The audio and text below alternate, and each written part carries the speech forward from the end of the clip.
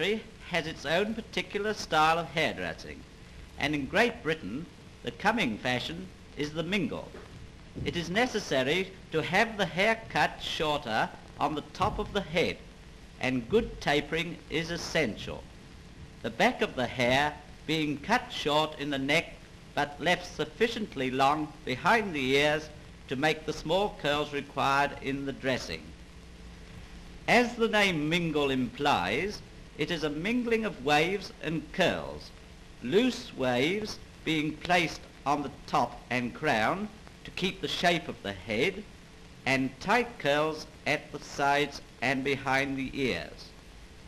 One of the chief features of the Mingle is the V shape at the back, the tight curls forming this shape being held in position with small combs.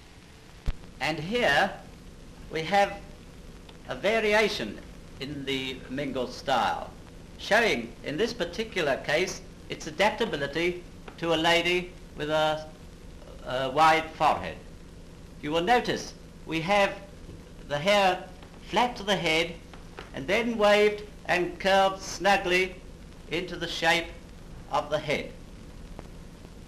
Our last model shows the Mingle in a broader effect, the curls at the side being decidedly fuller to get that result.